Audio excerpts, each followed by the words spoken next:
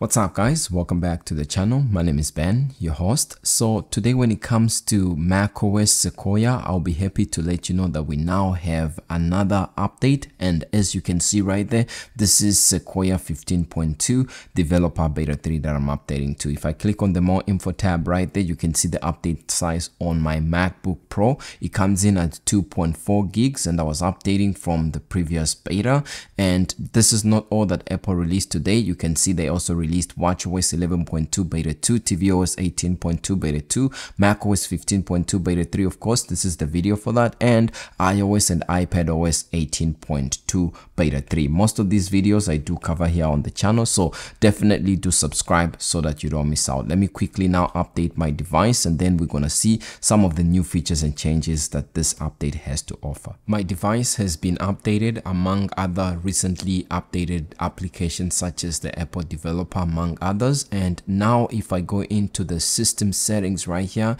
and go to see the new build number and space being taken up by Apple Intelligence, you can see right there 24C5079E. so it does end with an E, and Apple Intelligence is taking up 5.8 gigs for me on my MacBook Pro. Now let's talk about some of the new features and changes that this update has to offer. The first one, if you open up the Apple TV application for the first time, I'll just center it right here. You can see we have a new splash screen that's telling you what's new in Apple TV, and it tells you about new trailers experience, where you can swipe through trailers and add what you like to your watch list. And it also highlights watching sports together on FaceTime with friends and family using SharePlay. The SharePlay portion of it was available, but the new change here is the sports section that has been reframed or reworded in a way. In the messages application, the message color significant highlights are back. So before, the color would look throughout irregardless of which message is in focus, but you can see right now through my chat with Aaron from Zolotech right here, you can see the message that's in focus has a more rich contrasting blue color as compared to the others. And if I was to go to like this one, for example, you can see how the color changes, and this is something that used to be there and was removed but is gladly brought back, which is appreciated. Another recent update has to do with the Find My that has been recently upgraded by Apple, and macOS Sequoia also benefits. And this Apple's Find My enables users to share their location of lost items with third parties. This is going to work on iOS 18.2 and macOS 15.2, of course, and users can now share a secure link to the location of an AirTag or find network accessory with others, and soon with airlines. So if you have a lost item or something that you are trying to find, then you can always go into your Find My application on macOS, and it will allow you to now be able to share an AirTag irregardless of its state. Even if it's in lost mode, you can share its location with airline or the police, and they'll be able to help you to be able to recover your AirTag. And you can see here it supports a wide range of devices such as the iPhone, the iPad, and of course, as we are covering macOS with macOS Sequoia 15.2, this is something that you're going to benefit from. In the Apple Messages application, Genmojis created on iOS 18.2 are available for selection on macOS 15.2, and also your other related stickers too will be available for selection. And something that I notice here is if you copy and paste a Gen emoji created on the iPhone and you paste it on the macOS, it's going to be looking bigger and larger than that which was created on iOS. Also, something that has always been available but I didn't actually mention it on macOS 15.2 is that when you click on the plus icon in messages right here and you go to image playground, it allows you to utilize and be able to create different images using image playground, which is something that's cool. Now for me, when I select this for the first time, you can see I get an error and a blank message like this, and this is the second time that this has happened, so I'll have to test it out and get to see what the issue is. An unfortunate change that a number of users have reported after updating is the fact that after updating to this version, image playground seems to become unavailable for them.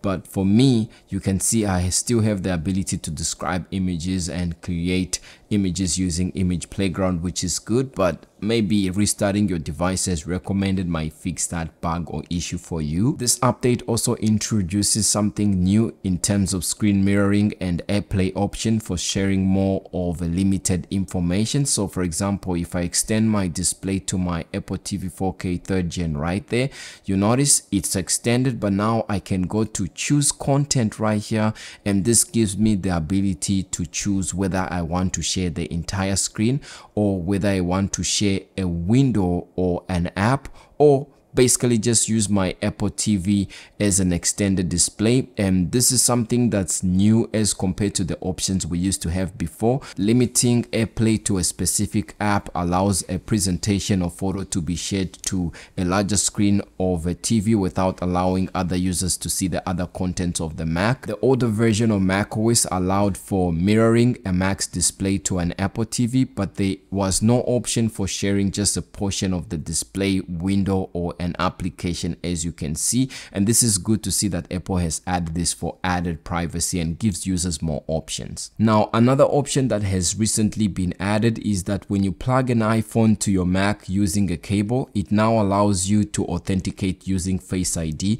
and not just your Mac's passcode or your iPhone's passcode rather, which is something that has been improved and is appreciated. Something that's cool with my new AirPods Pro that I recently acquired, when I open the case, it brings a pop-up that tells me or gives me the option to respond to Siri by moving your head when wearing AirPods, either to accept and respond to Siri and different notifications.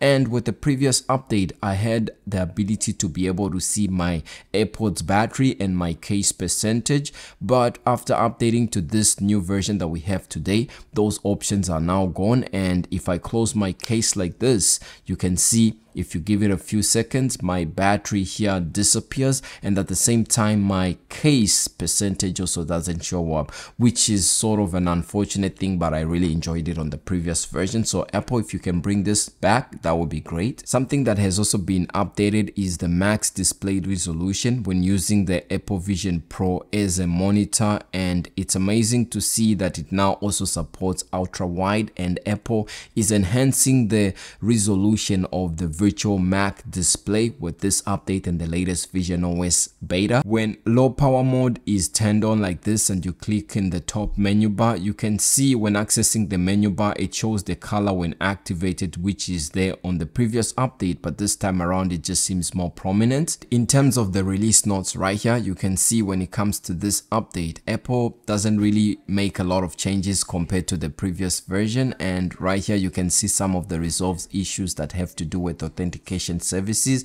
resolved issues with ChatGPT integration, which I tested and it seems to be okay, and some NSW writing tools coordinator that have been resolved. And there's also a resolved issue with a time machine that would cause panic attacks, and Apple recommends unplugging it and replugging it back, and some of the resolved issues right there with Swift UI. So this is how the update came in for me on my MacBook Pro.